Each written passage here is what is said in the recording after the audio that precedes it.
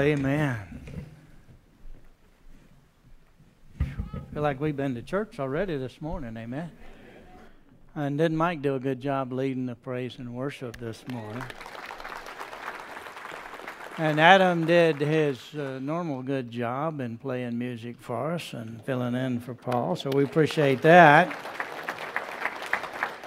And then the choir and Jennifer's solo, I was thinking what John said. He said, I have no greater joy than to know that my children walk in truth. If you would, please open your Bible.